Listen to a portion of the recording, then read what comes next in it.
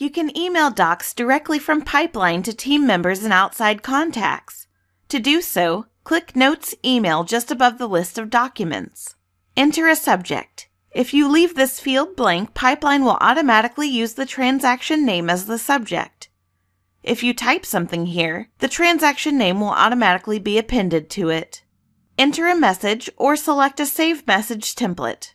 Selecting a saved message template will instantly populate the message and subject fields with your previously saved values. Before sending, you can revise the message as needed. Type in or select your recipients.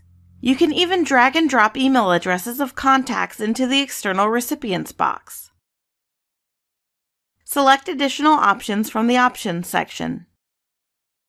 To attach docs to your message, select the desired docs, then click Send Email.